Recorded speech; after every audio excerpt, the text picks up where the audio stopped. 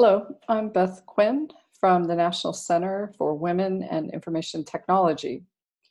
In this video, we'll cover some key ways you can communicate more inclusively, both in and outside of the classroom and the lab. We'll begin with the 4 elements of inclusive communication and end with an introduction to critical listening. Note that this video assumes that you have some familiarity with the concept of bias and how it operates in society. No matter who we are, anytime we communicate, we're presented with an opportunity to be inclusive or not. In this video, we'll build on your understanding of bias. That is, you already understand that it exists in society, our systems, and ourselves, and you're able to recognize many of its different forms. Now we'll explore how to respond to it in our communications. There are 2 ways that this can happen. First, we can work to eliminate exclusive or unconsciously biased behavior in language, especially those that are part of long-established habits or patterns of speech. Second, we can actively use language that is inclusive and models how we can all be champions of inclusions within our work. Here we present ways to do both. It's important to remember that we're always sending signals to our audiences with everything we say and do, as well as what we don't say or do. Therefore, we want to be aware of the explicit and implicit messages that we're sending so that we can be effective at confronting bias as well as promoting inclusivity. There are 4 elements of communication we want to talk about. The first is the physical space or environment. Then there's nonverbal signals such as body language, eye contact. Then there's verbal messages and language. And finally, the way we structure our interactions with our audiences, in this case, with our students and others in our departments.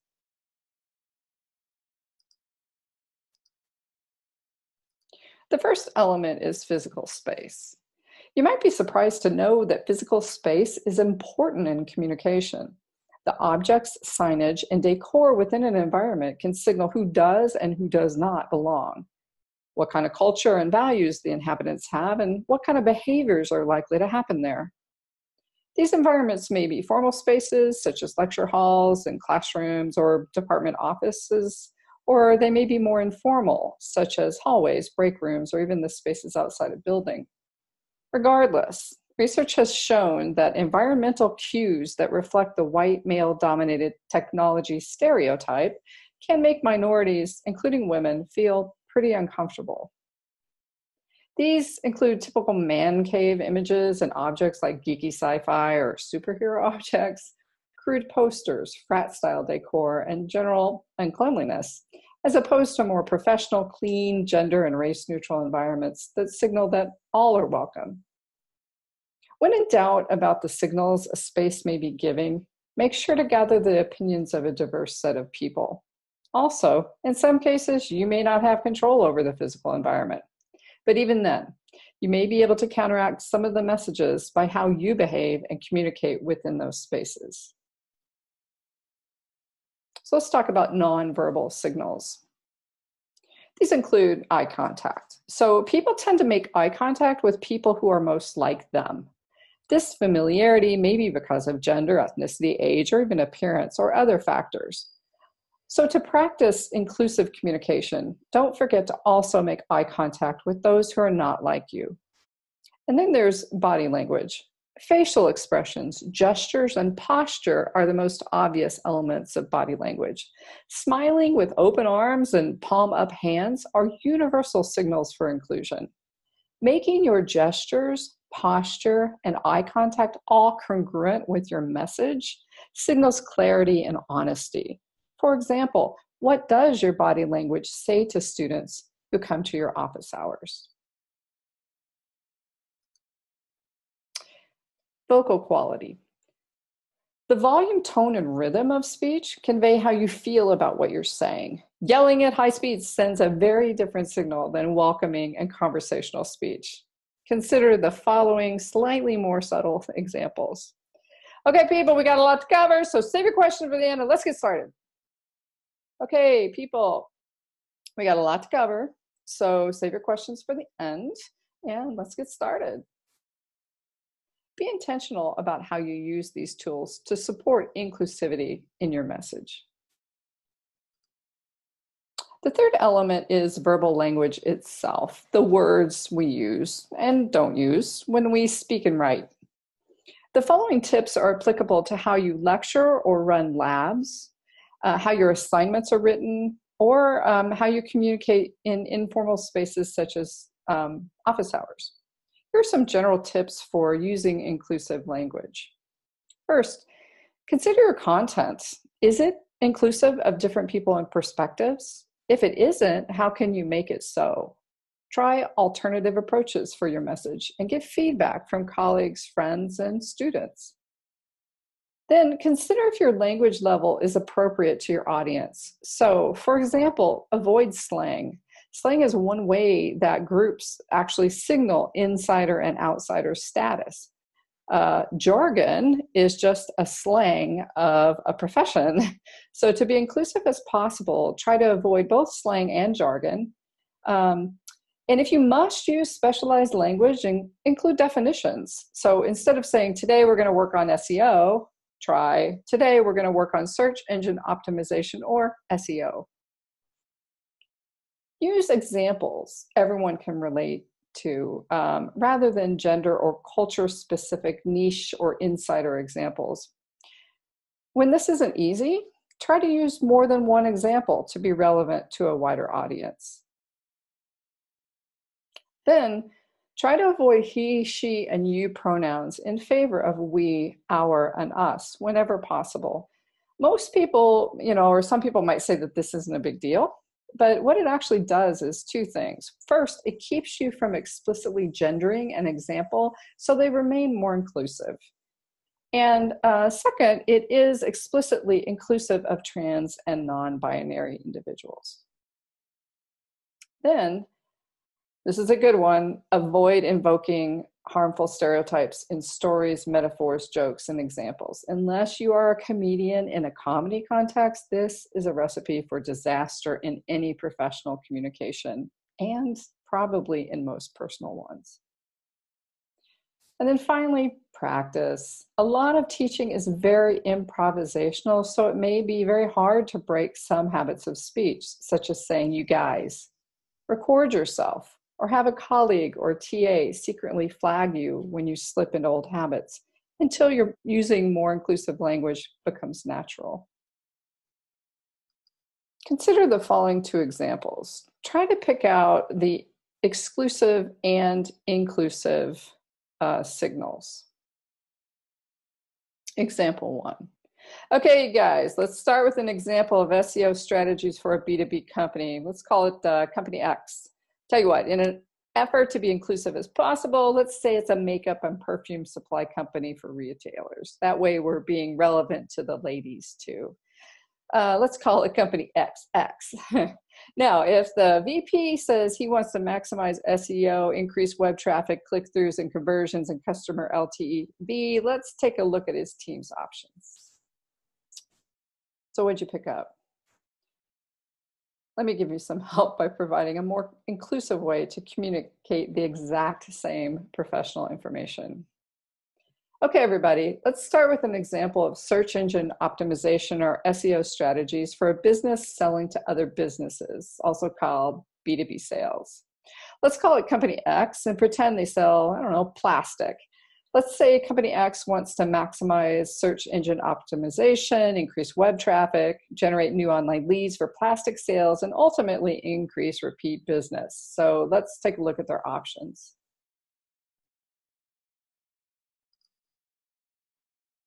Next, let's turn to classroom interactions, kind of the fourth aspect of inclusive communication and one example of it. And so this is applicable to both large lectures or smaller lab sections. So here are some tips that apply broadly for inclusive communications. Actually, you can use this when you speak at conferences, you give a keynote, any type of presentation. First, listen. If you ask students to contribute or audience members to contribute, listen authentically with a spirit of inquiry and an intent for all to learn. Then invite others to react and contribute, including women and minorities, but be ready to confront potential stereotype threat by making a safe place for quieter or isolated people to participate. Then during group activities or discussions, model inclusive behavior and be ready to intervene in micro inequities, such as someone getting interrupted or not getting credit for their ideas. And don't rely on or solicit token women and minorities or even majority group members to speak for or represent their entire identity group. And signal respect and inclusion by allowing time for responses and acknowledging contributions before moving on. Finally, to be an inclusive communicator, we must also learn to be critical listeners. That is, we must use our knowledge of unconscious and societal bias to spot red flag statements in our own language and in the language of others. And we must be ready to ask questions that confront such biases and misconceptions. So let's try it. Listen to the following gender-related statements. Try to identify if it's an example of 1, fix the minority approach to diversity, 2, essentialism, which ascribes inequities to essential or innate causes, or 3, framing events as minority issues rather than issues that involve everyone.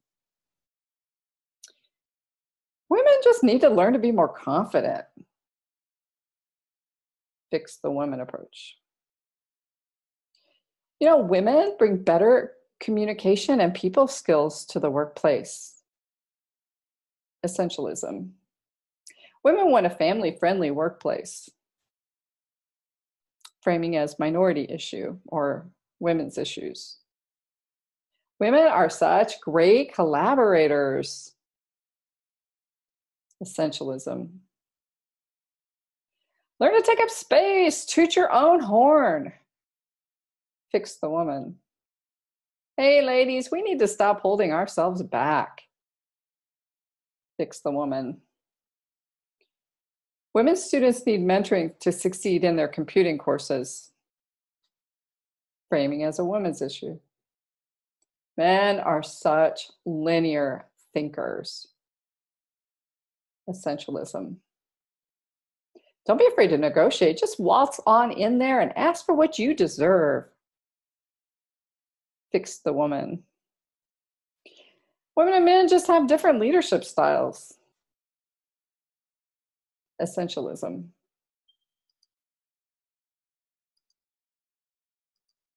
Now that you can spot these problematic statements, what do we do about them?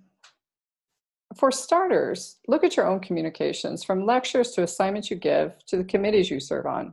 For similar notions, and make some changes.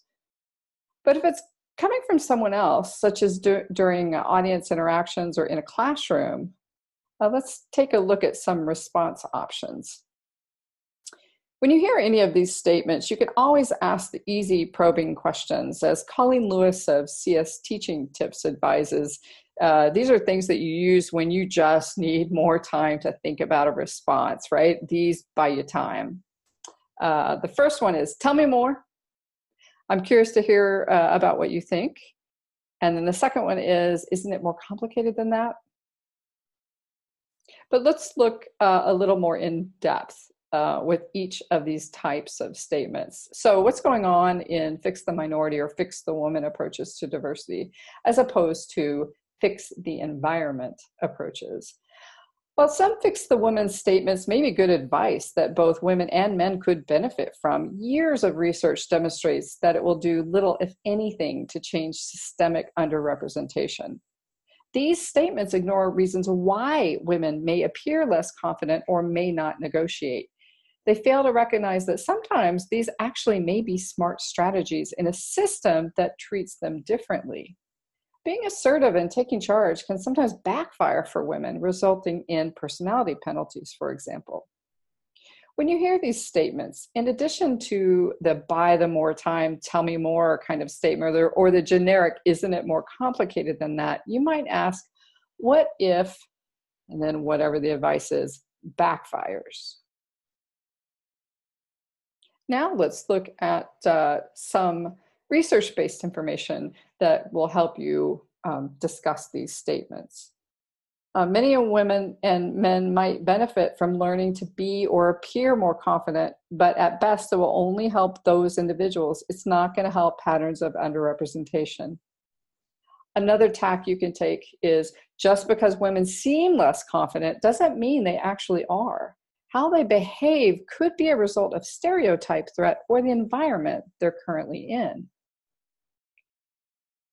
Finally, suggesting women be more confident or assertive fails to recognize that there are sometimes advantages to behaving diplomatically or less assertively.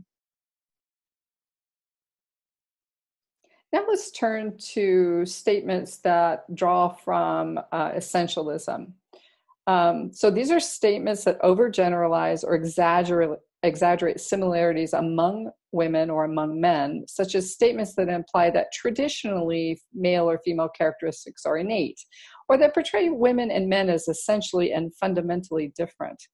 They ignore the vast range of differences between all women, even between women of the same age, race, and class. They also ignore the huge role that how we are raised plays, and the societal norms continue to play in who we are and in influencing our behavior. They also ignore the fact that women and men are, in fact, more similar than different.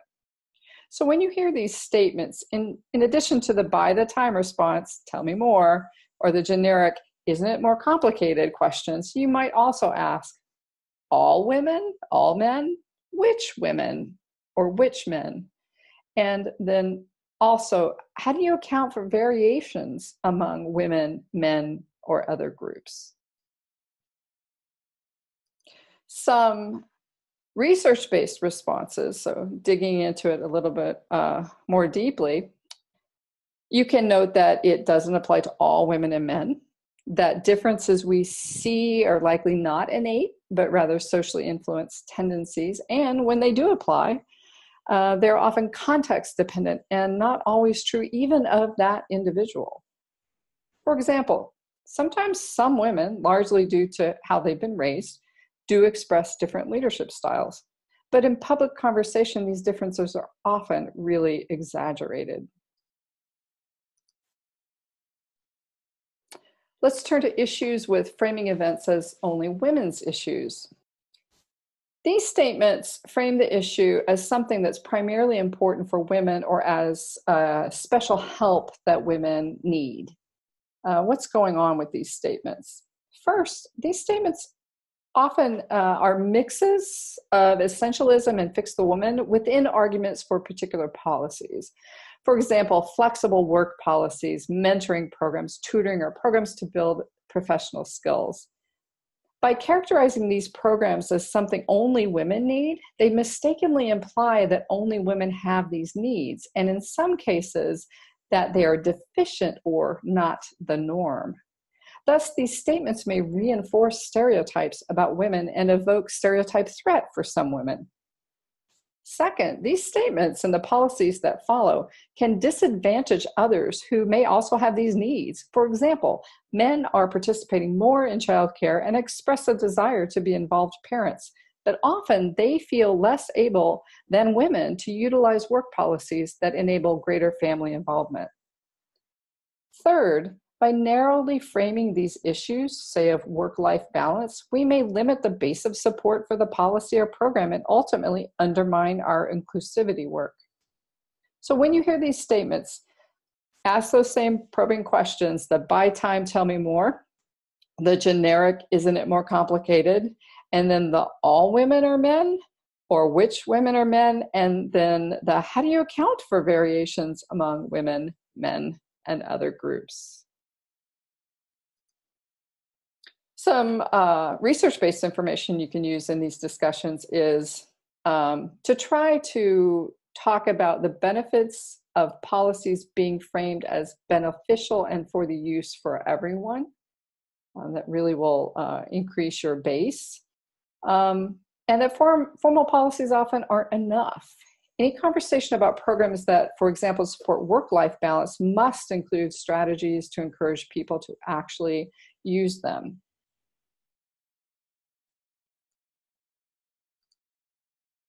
In conclusion, no matter what the context for your professional communication, to be effective as possible, strive to signal inclusion in all the ways that you communicate, including verbally and non-verbally in your writing and in your physical environment. Model inclusive behaviors and mindsets and help build environments where anyone can feel they belong.